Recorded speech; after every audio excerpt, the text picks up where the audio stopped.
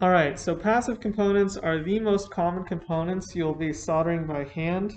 They're very easy to do, but they're also usually the smallest components that you'll be working with. So here I'll be working with the hardest type of passive, which are resistors, and they are difficult because they are often smaller than your other passive components. Um, so I'm going to be doing R5 through R8 and R11 through R14 here, all of which are 330 ohm resistors, which is right here. I should have about 200 of them. Yeah, so let me show you what these look like. I only buy stack pole resistors with 1% tolerant resistance. So yeah, they go on like this. These are usually the third types of components that I'll do. Typically, the first are QFN components like this that only have pads on the bottom. The second components I'll do are the very difficult components like this, an LQFP64, which is very time consuming and very easy to get wrong. And then after that, I will move to other low profile components that are simpler, like these passive resistors over here.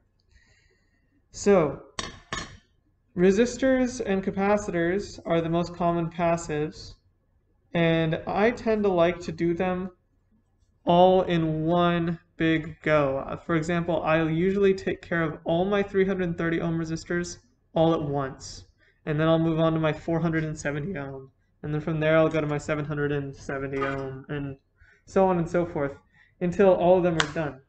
So I'll do all of my 330 ohm capacitors in parallel.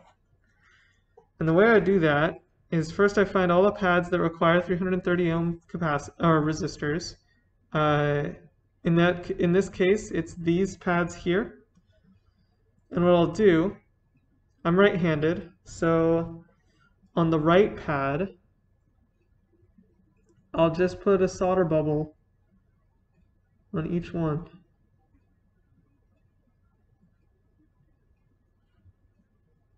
And I approach every surface mount component the same way, except for QFN.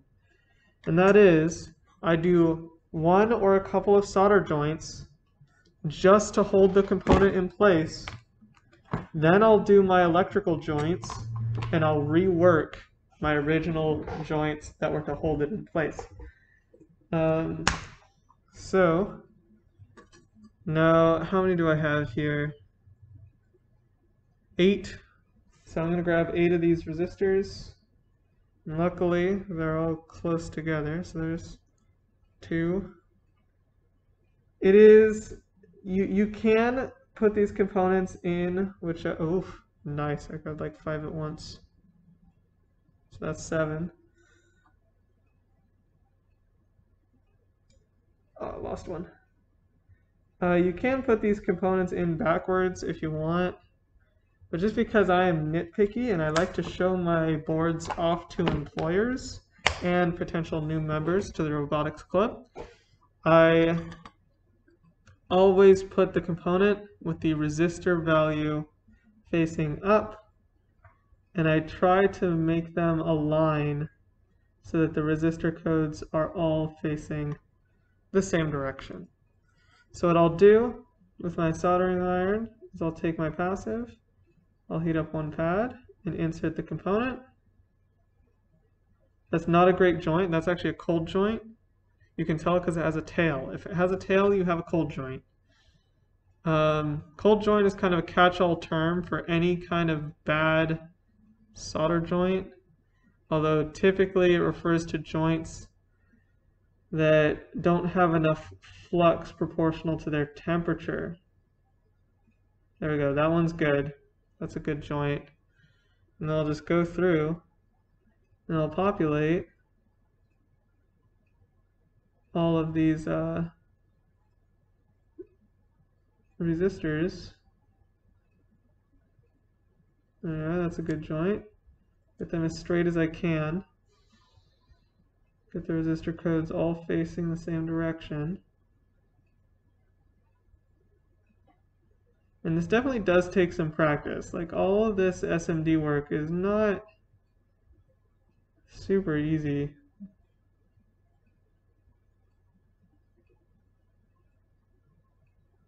Yeah, I've been doing this for about 3 or 4 years now. 4 years now. But I've been doing a lot of SMD soldering.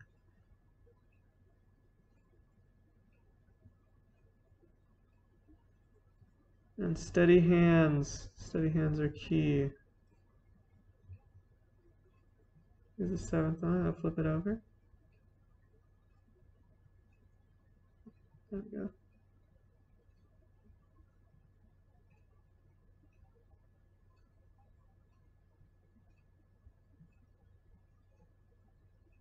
That one, I don't like the alignment. There we go, that's better. Now I should have another resistor floating around somewhere. It fell off the board. It is right here.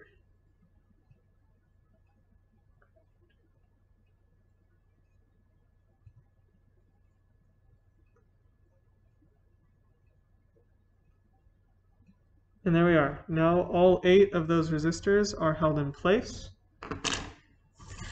So what I'll do is I'll turn the board around, and I'll just get the other side of them really quick. And this is the exact same technique for resistors, capacitors, or any 2-pin component, SMD component on a PCB.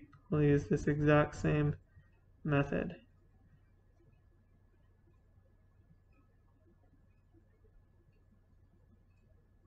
And these are much better. Oh, that one's bubbly. Let's see if I can finagle some of the solder off. No, it's a cold joint. We'll have to go back to that one. This one is not a fan of this joint. That's also a cold joint. That one's bad. That one's good. That one's good. That one's good. That one's good. Okay, so I've got 3 joints over here that I want to rework. And rework is pretty simple on these. Just a bit of flux. Press some of the flux out of here. This flux pen is absolute trash. And then just tap them. Tap. Tap. Tap. I'll do this one too. Tap. And there we go. Those are good now. See how they have a reflection to them? See how they're shiny? If I adjust my light here, you could probably be able to see it really good.